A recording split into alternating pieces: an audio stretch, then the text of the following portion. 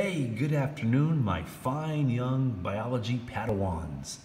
Today we will be covering internal anatomy, okay? And what that means is that we'll be covering these three systems up here, the respiratory, the digestive, and the urinary systems. And of those three, we'll spend the most time, of course, on the digestive system. Along the way, I'll say a few quick words about the circulatory system.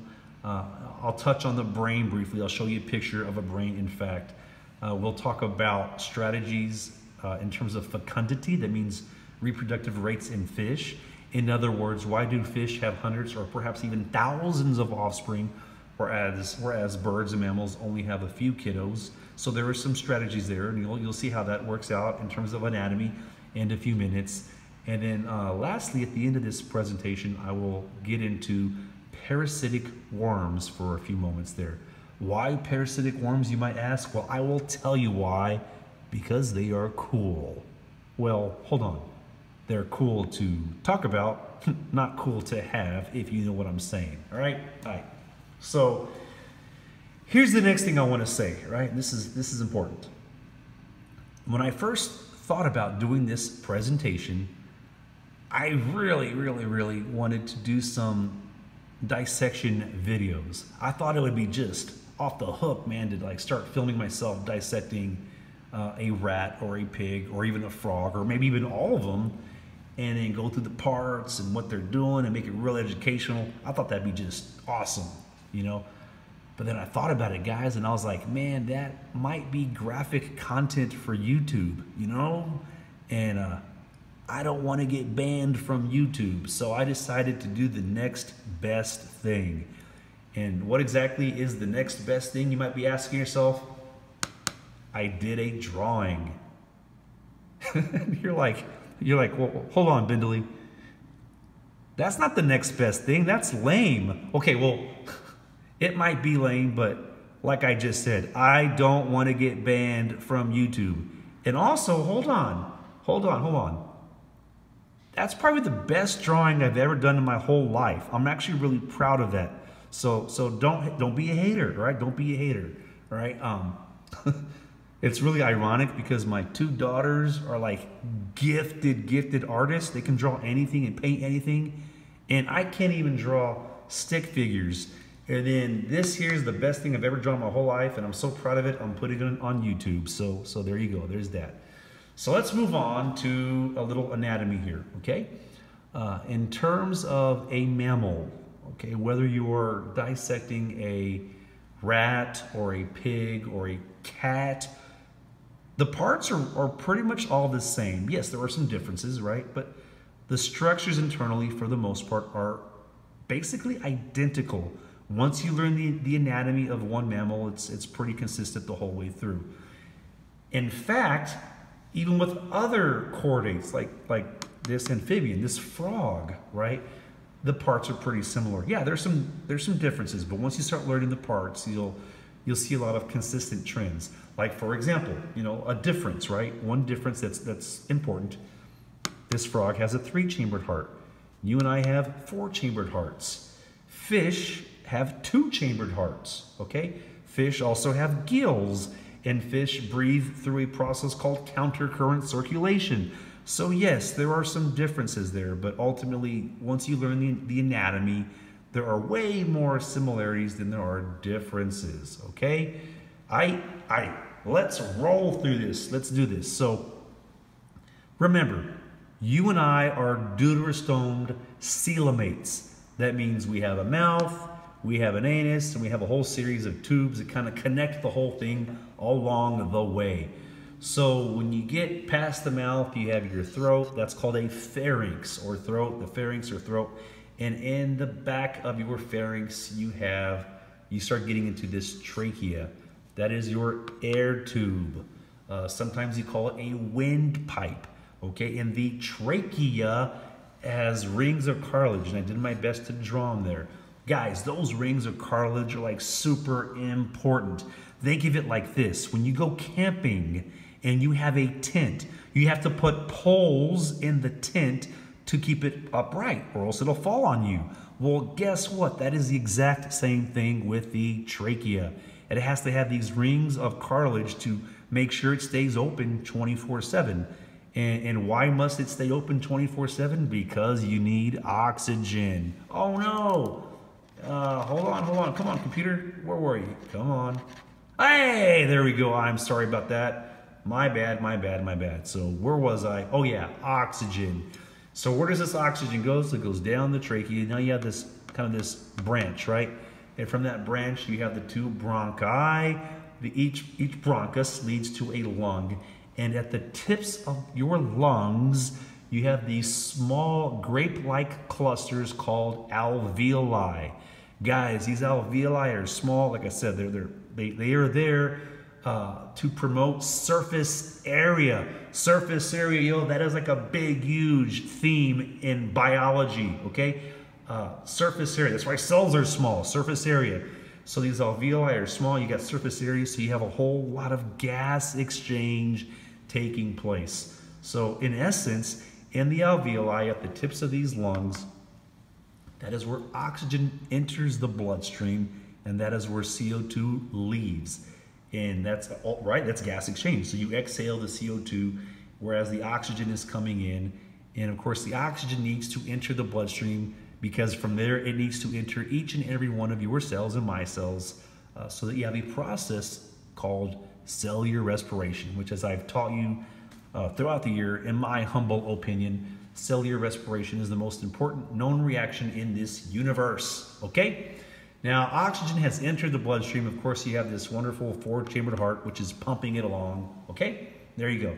Now you have this muscular wall here called a diaphragm. The diaphragm, fellas, is what separates the thoracic cavity from your abdominal cavity, all right? So that just about does it for the respiratory system, at least as far as everything I want to cover. Now let's get into the digestive system. So let's go back up here to your pharynx in your throat. Besides the trachea, you have another tube that kind of runs parallel to the trachea. That is the esophagus, or your food tube. It is made out of this involuntary smooth muscle tissue, and it travels kind of underneath the respiratory system, underneath that big liver, and it pops out, kind of connecting there to the stomach. Now, let me stop right there for just a second. Hold on. Liver. See that liver? And I drew the liver just as large.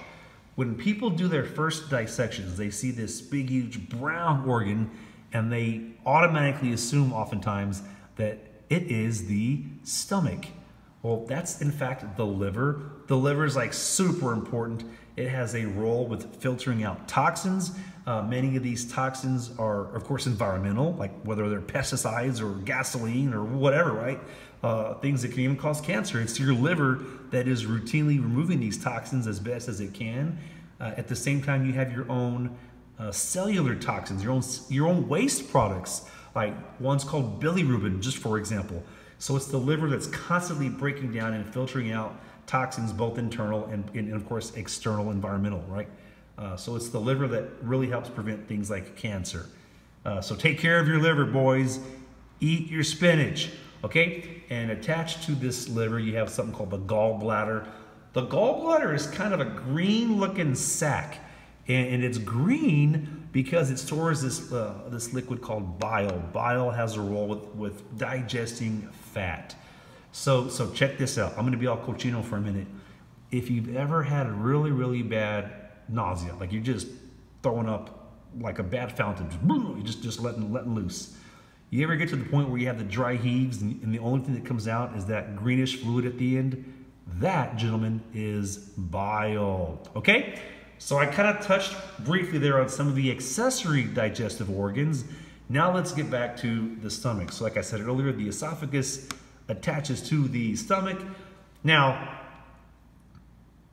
contrary to what you might have thought previously to this little lesson, the stomach doesn't do a whole lot of anything. You can, in fact, live without your stomach. Now, there are some complications there, but yes, you can live without it. The stomach, in other words, is just a food tube. Did I say food tube? No, that's your esophagus. What is wrong with me? The stomach is a storage sac for your food. It just stores food, right? There are acids in there, sure. And it's trying to, like, you know, turn your food into mush.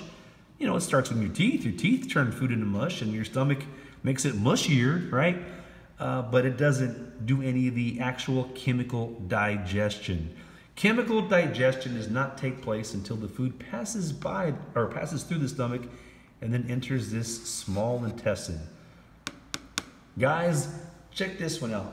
The small intestine, like far and away, straight up, the small intestine is the most important organ in the digestive system. You know that stupid saying, you are what you eat? Like, yo, literally, the small intestine is where that happens. You are what you eat. Those little food molecules that you chewed up and they got all mushy in your stomach, okay, you call them chyme. Those molecules are called chyme.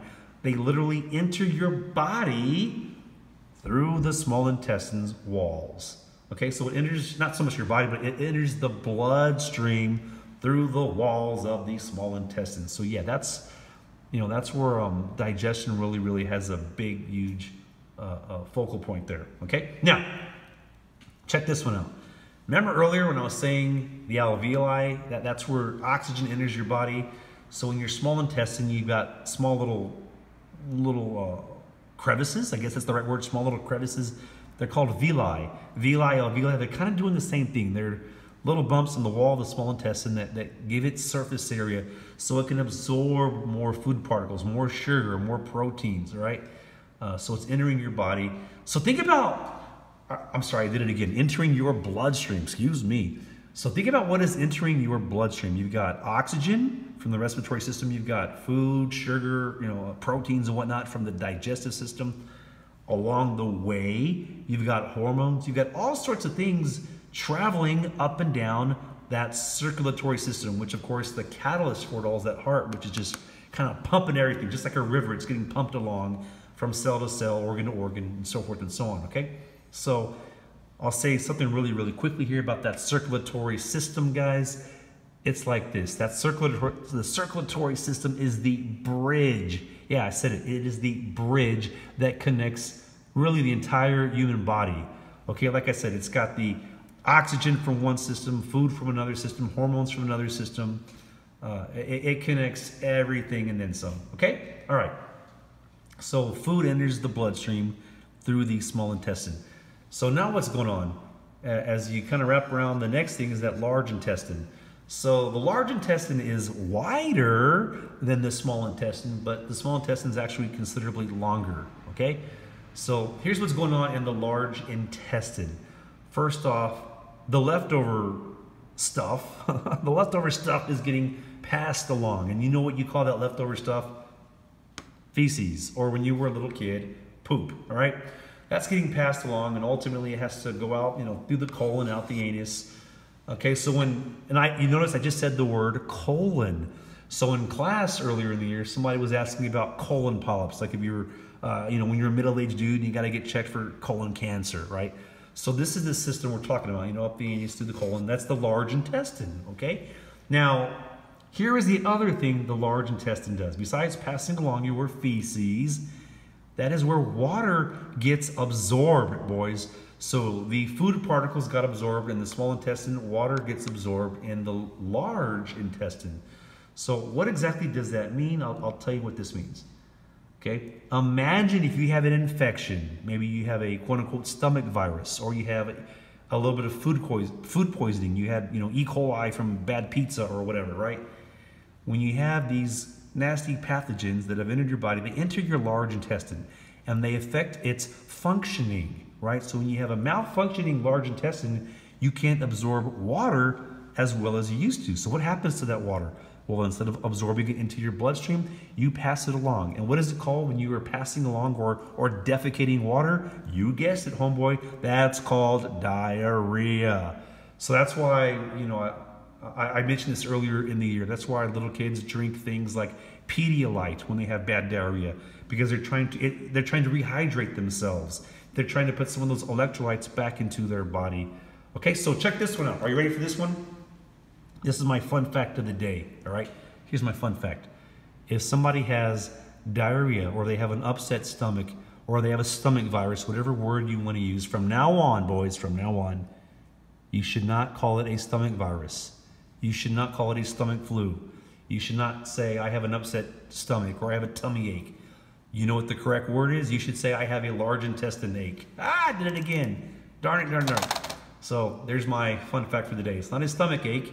The stomach was up here. Stomach doesn't do anything. It's the large intestine that absorbs the water, and if it's malfunctioning, you have diarrhea. Okay, so almost done, man. The water enters the bloodstream through the large intestine. Now it's going through the bloodstream. So you had sugar there, you have oxygen. I mentioned all these things earlier. And then the water and the blood goes to these kidneys, right? And now we get to the urinary system. It goes to the kidneys. So blood goes through one side of the kidneys, and it comes out the other as your urine, which gets stored in your urinary bladder, and you urinate that whenever you urinate. There you go. So what exactly is urine? Nothing more than filtered blood. So you can figure out a lot of the same things from blood that you would from urine, okay? And there you have the internal systems of our human anatomy, okay? Okay, and you'll notice these words are very, very simple. I did not use any complicated vocabulary. My physiology, what they're doing, I kept it very simple as well. I just wanted to keep it almost kind of elementary and hit these structures. Now finally, I said I wanted to touch on the fecundity or the strategies of why fish have so many kids. Well, first off, fish like this yellow perch here, they have very, very small digestive organs. So most of it is designed so they can have, you know, all these eggs. Those are like thousands and thousands and thousands of eggs, guys. That's a lot of eggs. Okay, why do we have so many eggs? Well, they don't take care of their young. Birds and mammals do take care of their young.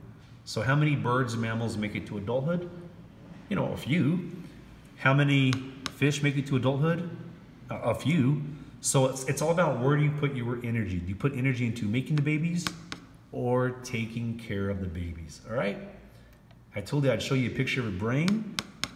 And we'll talk more about this in class, but a brain is the single most important structure in the known universe. All right?